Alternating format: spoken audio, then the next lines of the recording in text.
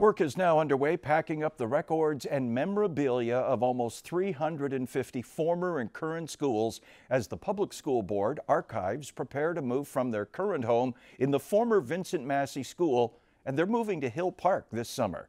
To explain some of what's involved and what the archives currently hold, I'm joined by Special Projects Archivist Ben Dyment. Welcome, and it's good to see you again. Yeah. Been a couple of years. This is a massive project. Oh, yeah. But I got to tell you right off the top, I am so happy, even though, Hill Park Rams always beat Westmount, at just about everything. That school is iconic and needs to be Definitely on the mountain and stay put, and the school board is finding uses for it from a continuing education program that moved in there last year, and now the archives moving in. But you're not going to get as much space. You're only going to get 3 rooms?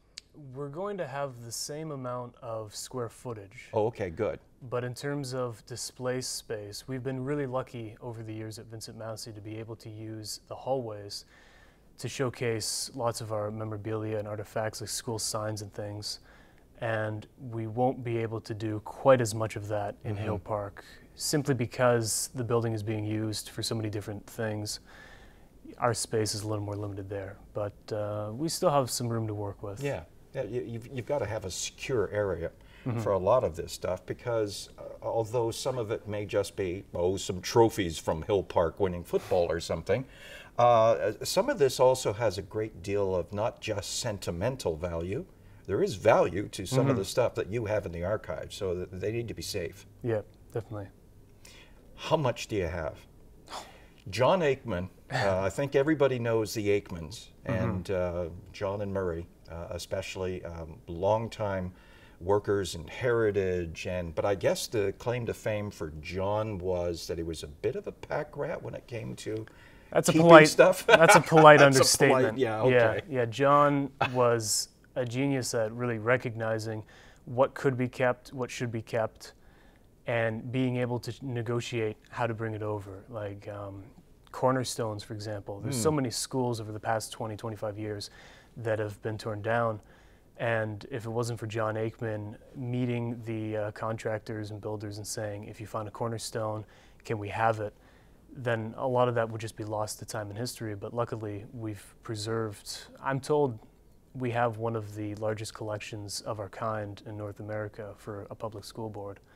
So there's really just crazy amounts of things that we have. Well, here comes a crazy question out of left field. Right. Do you have the cornerstone for Peace Memorial? Because I know the front door arch remains and the rest of it became park. I believe but that's we do. where Doug spent kindergarten, grade 1 and 2. Oh, really? Yes. I'm pretty sure we do, yeah. Will this stuff, see, this always leads to another light bulb going off, but once you get it all moved, is this going to be on public display? Would I be able to walk in and touch that cornerstone? The cornerstones, right now there's talk of making a little sort of memorial garden over at the school board headquarters where we have the Mohawk Trail Museum. Yes. There's a little fenced area there. And the plan is to maybe move some of those there so people will be able to see it. In terms of smaller artifacts, we'll have museum space at Hill Park, and we are planning on doing modular displays so that we can showcase different aspects of our collection. And just for those out there who think, Doug, did you go to Mohawk Trails? No, I'm not that old. Thank you. Hal Hilgren was quoted in a story which led us to make a phone call, which led to you being here, because I find this stuff intriguing.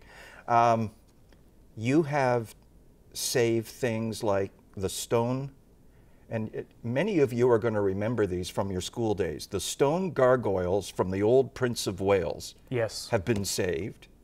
The window from above the main entrance from Queen Mary, saved. Yes. And this is all due to John? By and large, yes. Yes. Crazy. Hal was talking about just the simple moving of what am I looking for? Yearbooks. Yes. That you had just 5 rows in a case yay wide, but that took how many boxes to pack? Dozens of boxes. Yes. Books are heavy. It took the first room that we've packed up now to completion is the library, and it was a massive undertaking. The amount of books that we have going back 100, 150 years, old school readers and things. It took a lot of time, and we've hired additional packers to come in, and we're only on our second room now. So. Well, and let me ask you this: as a young guy, you've grown up in an electronic world, a social media world. When you look at this stuff and you open that, what does it say to you? I mean, what goes through your mind? Well, you're looking at 150 years of history. Yeah, I mean, I've always been a bit of a dinosaur myself, so I've always been very interested in history, and I'm a Hamilton native. Right. So to me, I think the biggest sense of enjoyment I get is being able to actually hold these things in my hands and see them, because to to read about it and to hear about it is one thing, but to actually see, well, here are the books, here are the plaques, here are the trophies. It's really unprecedented, the amount of material I have to learn from. What is your role, not just master packer? Well, my role right now is, by and large, digitization. Okay. I've been working. So you're that hiree. Yes. Yes, you're the digital guy. So I've been working on transferring audio, videotapes, slides, photographs, documents, things that right now are not very accessible to the public due to the nature of the formats they're on. And so by now we've done over 200 tapes, and we've done thousands of slides and things, and our hope is that eventually visitors will be able to come and see these things, and they can get a sense of enjoyment. Take a look at this. This is the opening of Vincent Massey School. Of course, Vincent Massey was a Governor General of Canada, and I believe this is 1958? Yep, this is 1958, and this is one of those tapes that I've talked about that I've recently had digitized. And, just watching this, even seeing the houses in the background, it's just fantastic. And the Union Jack, we didn't even have our own flag at that wasn't until point. We don't get the 1965. flag until, what, 64, 65?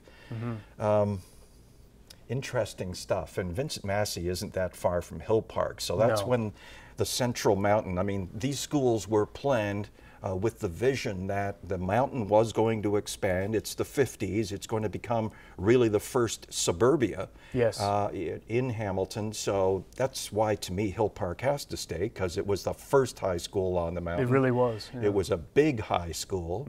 It was built with, very purposefully to take the feeder schools like Vincent Massey and George Armstrong on the mountain brow. I believe Armstrong opened in 1918. That's about right. Yep.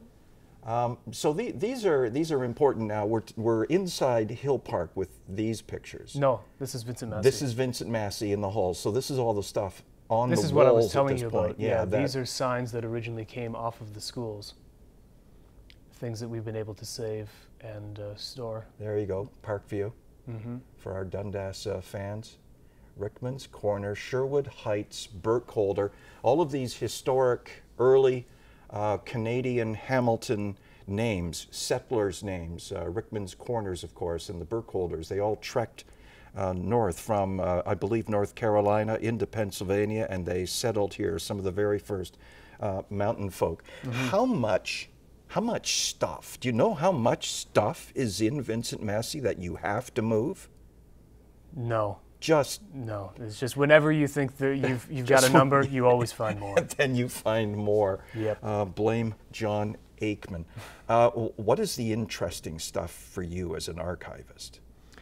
Interesting things for me, I've always had a big fascination with some of the video that we have, films like the Vincent Massey footage, because that sort of stuff, it hasn't been seen in over 50 years at least. And it's the kind of thing, even if you had it, you'd have to get a projector, which we have, but those films can be fragile. So digitizing them, being able to freely share them at the click of a button is really incredible, and it'll continue, to be seen and shared and enjoyed by people for decades to come. Every basement used to hold a projector. Yep. I dare say that many basements have been cleaned out, and young people maybe your age would look at it and go, "Hey, Grandpa, what's that?" It's a projector, and you wind it through here, and you put up a screen. Yikes! You've got so much stuff. What's your timeline to get it all Yeah. You know, the box is reopened and stuck on shelves, and then somebody will come along and say, you know, maybe it'd be better off over here. You go through it again. Yeah. Yeah. The current expectation is that by the fall of this year, we'll be over in Hill Park and we'll begin the process of unpacking everything we've packed up. Right now, our current hope is to be open in time for Doors Open 2019, which would be perfect because it would give the chance for the public to come in and see what we have, and so that's what we're aiming for right now, fingers crossed. Now, I did read in the story from Richard Leitner of the Hamilton Mountain News that not everything can be saved, that there are duplicates of some things, it's or true. Apparently there are trophies. There's just not enough information on the trophies to even know what the heck it was for. We can have some things, especially with trophies, where the nameplates have fallen off. No one remembers, you know, its origin, how it got to us, where it came from, things like that. You have to sort of step back and go, unfortunately, we don't have infinite space. And we have to make decisions about things like that. But by and large, anything that gets tossed is something that's been gone over and researched, and it's never a careless decision.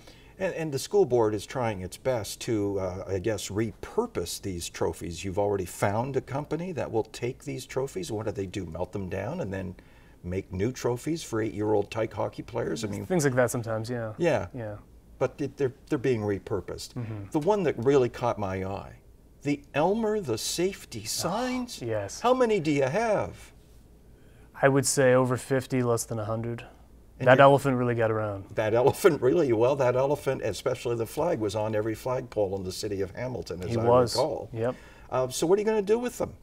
They're not already gone. We're going to keep what we need, which is more than some people will keep. Why not do a raffle and donate it to charitable? I'm sure there'd be, because kids won awards for being safety kids. If there was interest in something like that, that's something we could look into, definitely. Yeah. Yeah. I'll take credit for the idea if it ends up working out. You can get them all and you can distribute them. So what's your future? I mean, you're going to continue working for the school board, or is this just a special project and you're under contract? What the heck happens here? I'll probably continue association. Yeah. I mean, just the basic kind of work that I'm doing is something that can be done for an eternity. It'd take me the rest of my life to scan these things. So there's always room for future work there. Excellent. Good. I look forward to actually seeing it when it opens up. Definitely.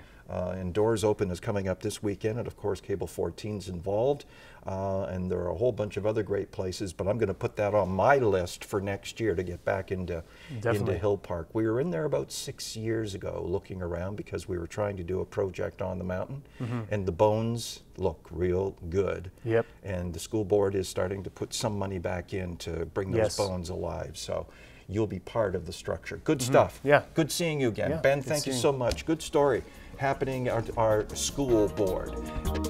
City Matters at 4, 6, and 10 p.m. on Cable 14 and anytime on cable14now.com.